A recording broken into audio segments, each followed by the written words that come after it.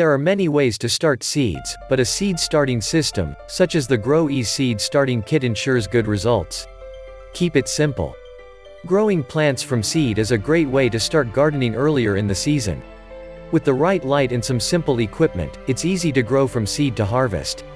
Because each plant has unique seed starting requirements, it helps to start small by growing just a few varieties. Some seeds, such as tomatoes and marigolds, are especially easy to start indoors.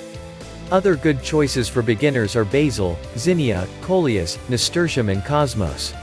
If you're a beginner, choose those first, and then move on to more fussy seeds, such as petunias. 7 steps, from seed to garden. Get the timing right. The goal with seed starting is to have your seedlings ready to go outside when the weather is favorable. Start by looking at the seed packet, which should tell you when to start seeds inside. Usually, it will say something like, plant inside 6 to 8 weeks before last frost. Some types of vegetables, such as beans and squash, are best started outdoors. There is little benefit to growing them indoors because they germinate and grow quickly. Some flowers, such as poppies, are best planted outdoors, too. These seeds are usually marked, direct sow.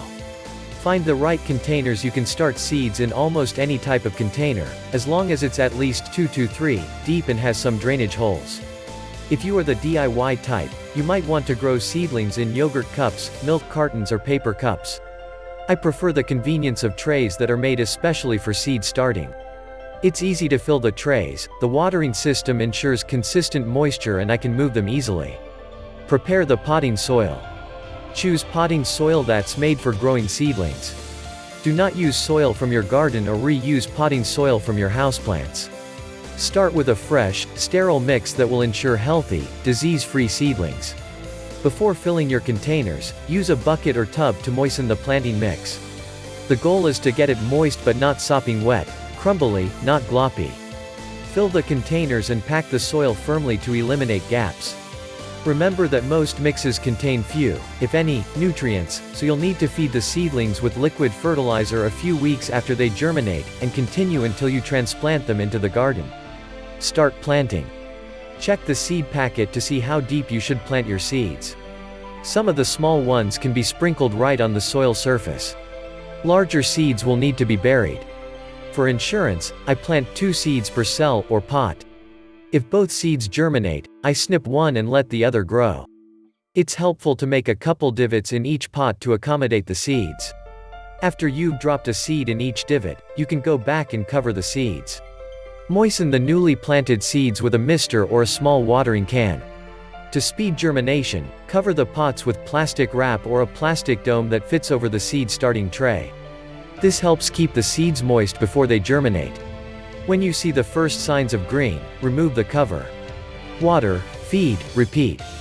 As the seedlings grow, use a mister or a small watering can to keep the soil moist but not soggy. Let the soil dry slightly between waterings.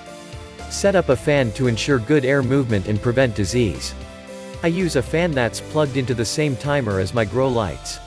Remember to feed the seedlings regularly with liquid fertilizer, mixed at the rate recommended on the package. Light, light, light. Seedlings need a lot of light. If you're growing in a window, choose a south-facing exposure. Rotate the pots regularly to keep plants from leaning into the light. If seedlings don't get enough light, they will be leggy and weak. If you're growing under lights, adjust them so they're just a few inches above the tops of the seedlings. Set the lights on a timer for 15 hours a day. Keep in mind that seedlings need darkness, too, so they can rest. As the seedlings grow taller, raise the lights. Move seedlings outdoors gradually. It's not a good idea to move your seedlings directly from the protected environment of your home into the garden. You've been coddling these seedlings for weeks, so they need a gradual transition to the great outdoors. The process is called hardening off. About a week before you plan to set the seedlings into the garden, place them in a protected spot outdoors, partly shaded, out of the wind, for a few hours, bringing them in at night. Gradually, over the course of a week or 10 days, expose them to more and more sunshine and wind. A cold frame is a great place to harden off plants.